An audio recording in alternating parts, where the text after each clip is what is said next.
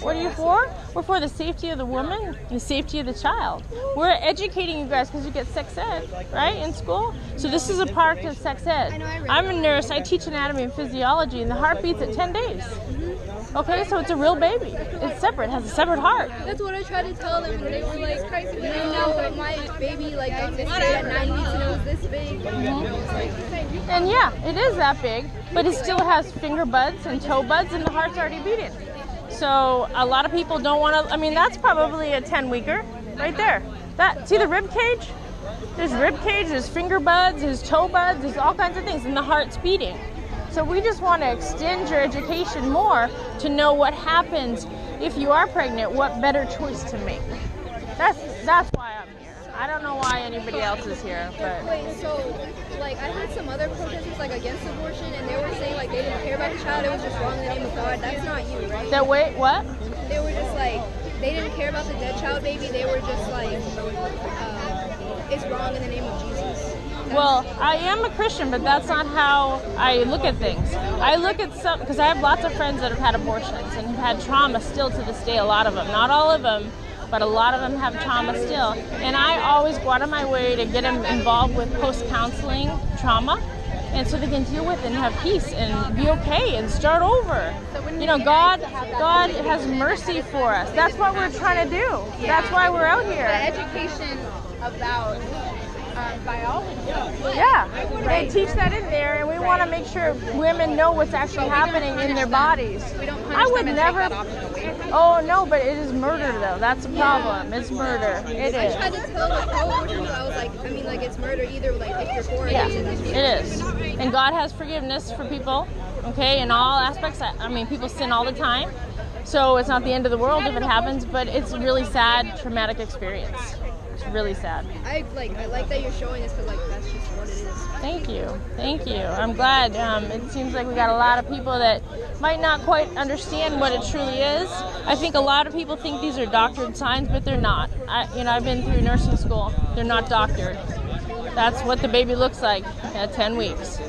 And then they grow from there. They do. I appreciate you being out here.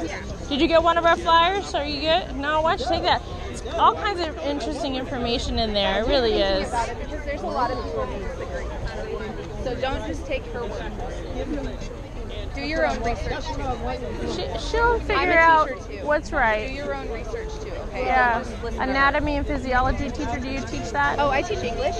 But yeah, you know but what? anatomy and physiology Actually, I have a is master's. very different. So That's really awesome.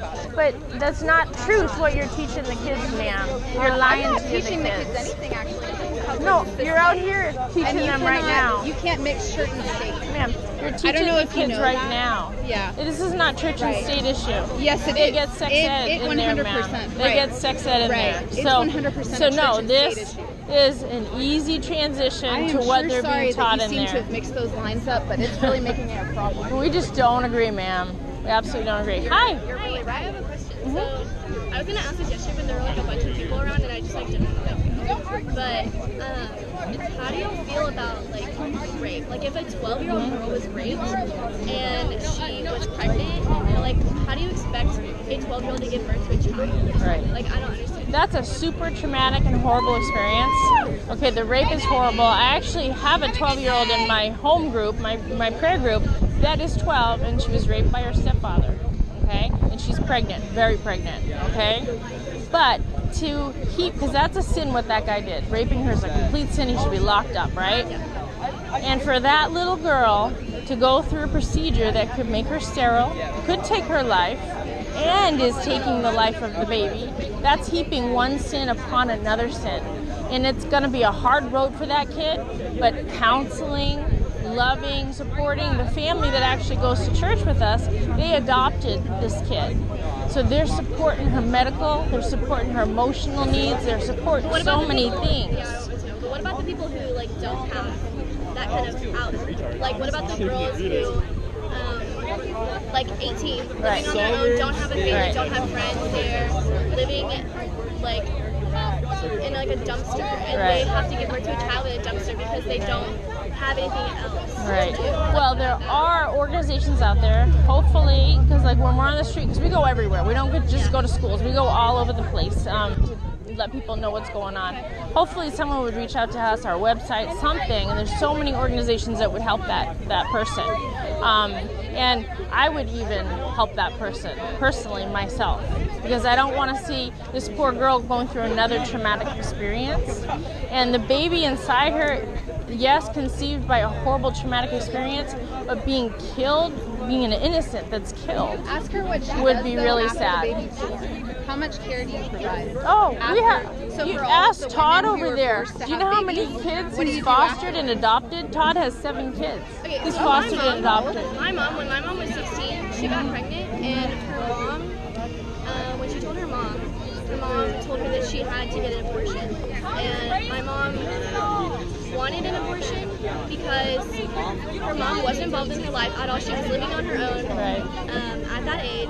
And, Scary. Yeah, and she had nothing else to do, so she got an abortion so that, because there was no way for that child to sustain life. There was no way for that child to have a good life, and it's too hard for her to give birth to her child and to give her child away. That's harder for her to have a connection with her child and to give her child away than it is to abort the child before she has a connection with it. And I think that's how a lot of people view it at that point in time, because they're really scared and frightened.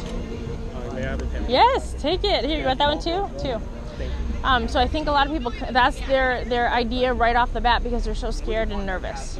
But the problem lies that they're having another trauma experience. Besides them being maybe homeless or whatever's going on in their life, they're hurting their body and they're taking the life of an innocent child.